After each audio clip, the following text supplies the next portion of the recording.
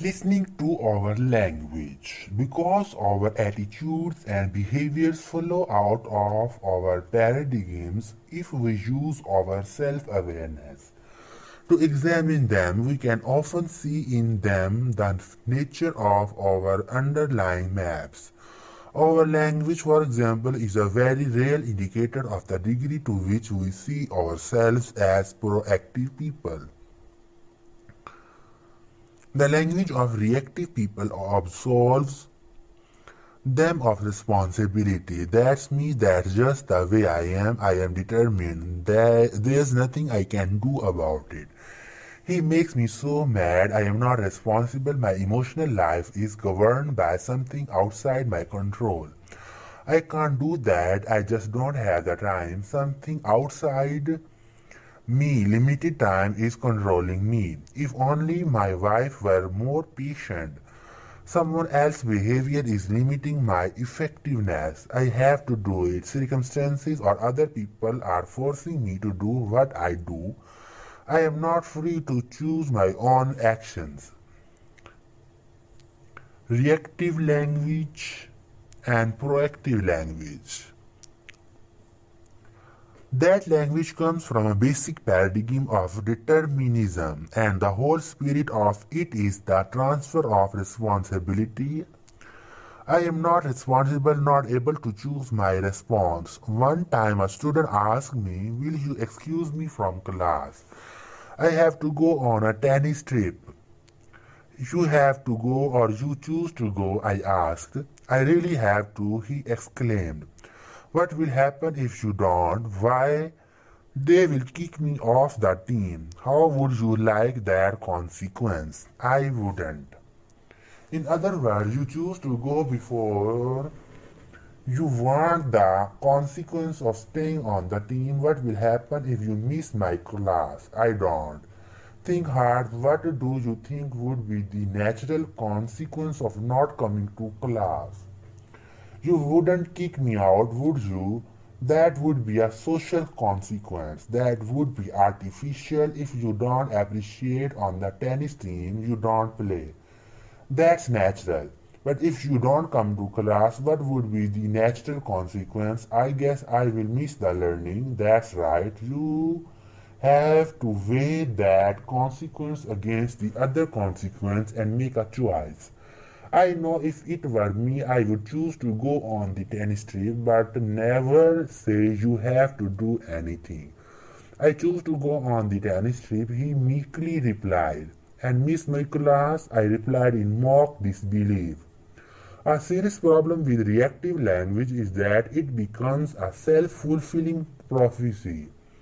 People become reinforced in the paradigm that they are determined, and they produce evidence to support the belief. They feel increasingly victimized and out of control, not in charge of their life or their destiny. They blame outside forces, other people, circumstances, even the stars, for their own situation. At one seminar where I was speaking on the concept of proactivity, a man came up and said, "Stephen, I like what you are saying, but every situation is so different.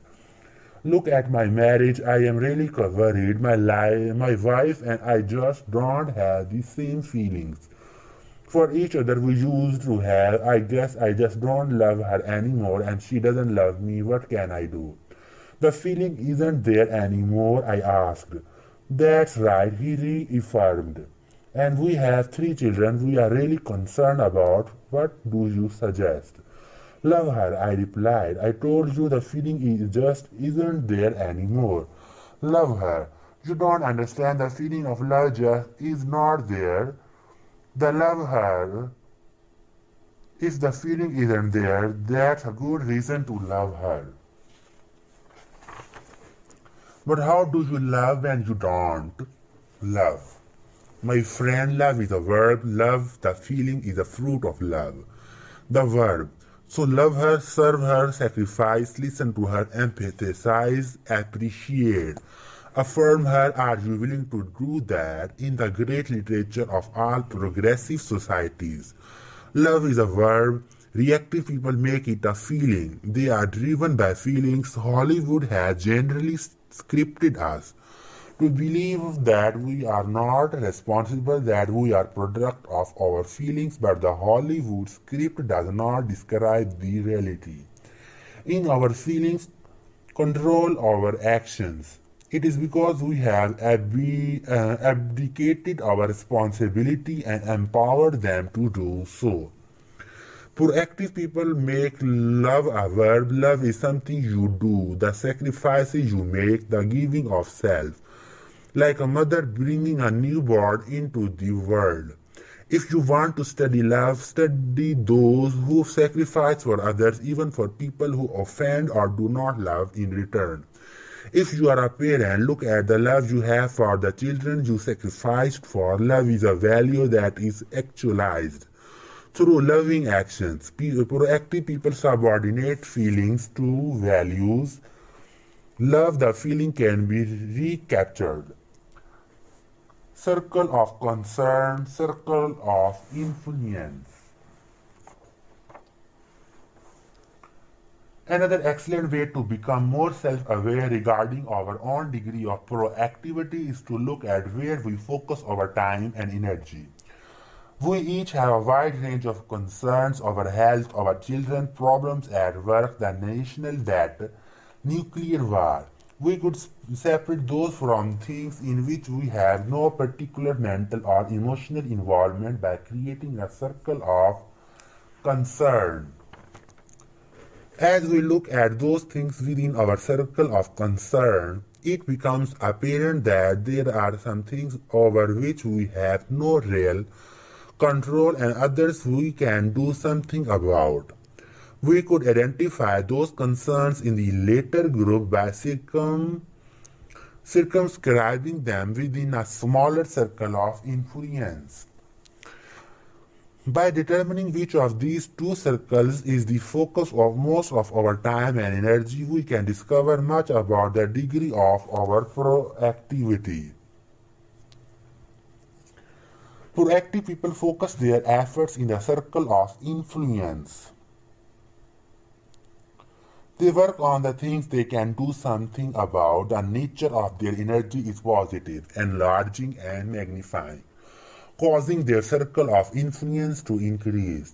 Reactive people, on the other hand, focus their efforts in the circle of concern. They focus on the weakness of other people, the problems in the environment and circumstances over which they have no control. Their focus results in blaming and accusing attitudes, reactive language, and increased feelings of victimization. The negative energy generated by that focus, combined with neglect in areas they could do something about, causes their circle of influence to shrink. Reactive focus. Negative energy reduces the circle of influence. As long as we are working in our circle of concern, we empower the things within it to control us. We are not taking the proactive initiative necessary to effect positive change. Earlier, I shared with you the story of my son who was having serious problems in school. Sandra and I were deeply concerned about his apparent weaknesses and about the way other people were treating him. But those things were in our circle of concern. As long as we focused our efforts on those things, we accomplished nothing except to increase our own feelings of inadequacy and helplessness, and to reinforce our son's dependence. It was only when we went to work in our circle of influence, when we focus on our own paradigms, that we begin to create a positive energy that changed ourselves and eventually influenced our son as well. By working on ourselves instead of worrying about conditions, we were able to influence the conditions. Because of position, wealth, role, or relationships, there are some circumstances in which a person's circle of influence is larger than his or her circle of concern. The situation reflects a self-inflicted emotional myopia, Another reactive selfish lifestyle focused in the circle of concern. Though they may have to prioritize the use of their influence, proactive people have a circle of concern that is at least as big as their circle of influence, accepting the responsibility to use their influence effectively. Direct, indirect, and no control. The problems we face fall in one of three areas: direct control, problems involving our own behavior; indirect control, problems involving other people's behavior; or no control, problems we can do nothing about, such as our past or situational realities. The proactive approach puts the first step in the solution of all three kinds of problems within our present circle of influence. Direct control problems are solved by working on our habits. They are obviously within our circle of influence. These are the private victories of habits 1, 2, and 3. Indirect control problems are solved by changing our methods of influence. These are the public victories of habits 4, 5, and 6. I have personally identified our 30 separate methods of human influence as separate as empathy is from confrontation, as separate as example is from persuasion. Most people have only 3 or 4 of these methods in their repertoire, starting usually with reasoning, and if that doesn't work, moving to flight or fight. How liberating it is to accept the idea that I can learn new methods of human influence instead of constantly trying to use old ineffective methods to shape up someone else.